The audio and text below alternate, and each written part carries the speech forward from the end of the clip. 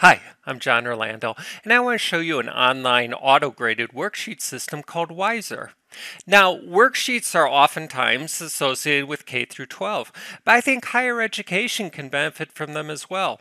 In particular, they can be used to reinforce learning by giving students worksheets to do after a lesson, either face-to-face or online, and that will help reinforce the lesson. Plus, the instructor can see where there are common errors, the students are missing things, and then maybe go back over it in the next lesson. The nice thing is it's all auto-graded, so there isn't any extra work by the instructor. Also, I think that you could even build lessons within the worksheets by having them say watch a video, then answer questions, then say read something within the worksheet, answer questions, things like that. So you could really integrate content and interaction. So use the worksheet as its own lesson. So let's take a look at how this system works. Now, a faculty member can create a worksheet from scratch, or they can choose from one of the 10 million templates that are available. And there are so many because every time a teacher makes a worksheet, it becomes a template. Here's a starting list of templates. I'm just going to choose this one called Cell Theory. If I go through and I like it, then I'll just click Copy Worksheet. Note, you really don't have to choose a worksheet in the subject of the worksheet that you're going to create. And that's because you have your own content. What you're really doing is just looking for the format, a format that you like. I'm going to use this to make a hypothetical worksheet on ancient philosophy. You start from this template and you can replace anything. Let's start with the image. At this arrow here on the left, I can click that. And you notice I have all these different formats I can use. So if I want, I can just switch to something like, I don't know, summer, and click here. And you notice that becomes the format. But I'm going to go back to DIY and use DIY if you want to basically create your own format by uploading your own image, which I'd like to do. So I'm going to click Upload Cover Image. I'll go to my own computer and I'll click School of Athens. Now we'll give it a title. Instead of Cell Theory, it'll be Ancient Philosophy.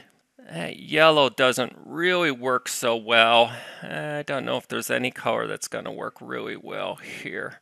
But I am going to also change the font. So we'll leave it at that right now. I know it doesn't look the best. I can fiddle with it later. Now we'll start changing the elements. And they're very, very easy to change. Let's start with fill in the missing words. So I'm going to just click Edit. We'll leave the instructions the same, but we're going to replace the text. So I'm going to just delete that out. And I'm going to enter some text I have. And what's really cool here is all you have to do is indicate which words will become blanks that your students have to fill in. And those will actually become a drop-down menu. So I'll just highlight Greek, blanket. Let's see, we'll go with Athens, blanket. It'll go with Academy, blanket. And then we'll go with Western, blanket. Click Done.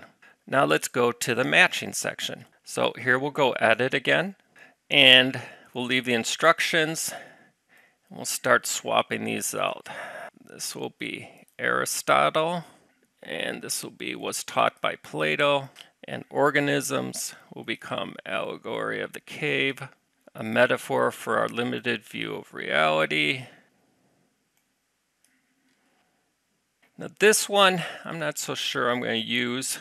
In fact, this is just an image, so I'm just going to delete that.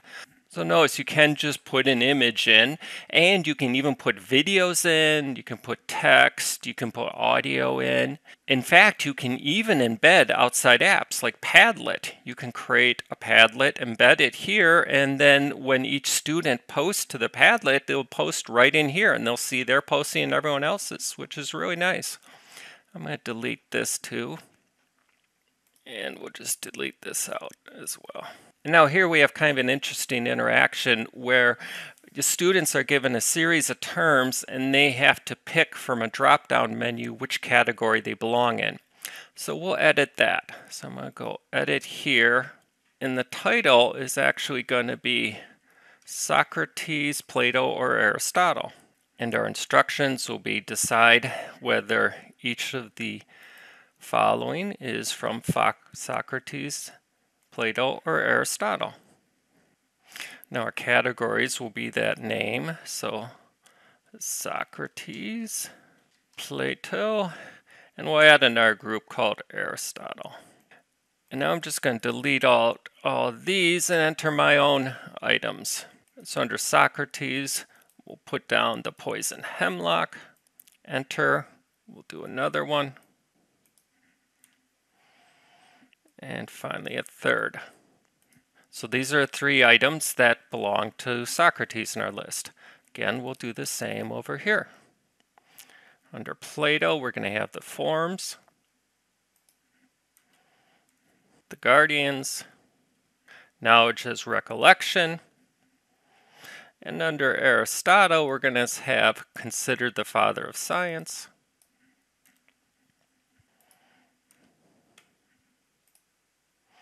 doctrine of the mean, and the syllogism. Note at the bottom you see all the various things you can do for activities. We've already seen the blanks. You can also do fill on an image, which is interesting. You could say put an image of Africa up and have students fill in the names of countries or something like that. You can have a drawing activity where they have to draw something. And you can have a discussion, an embedded discussion, where just like in LMS, students post comments, but they do all within their own worksheet and see everyone else's comment. Finally, I might want to put down a question that asks the student's name because I want to know who filled out which worksheet. So we'll do an open question. I'll just say name, done. And we'll want them to fill this out at the very beginning. So we're going to go here, we're going to change the question's order and put it up at number 1. Now we want to hit save, and now let's preview it. So the student sees this, writes in their name,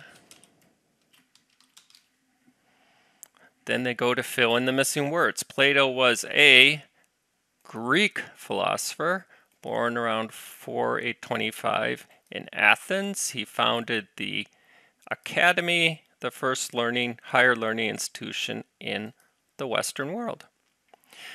Next is matching. So Aristotle matches to was taught by Plato. Again, this is kind of interesting how this extends out. I just like that for some reason. Allegory of the cave, a metaphor for our limited view of reality. The forms are ideals that are represented in the objects of experience, and the Republic presents the 3-part model of the state.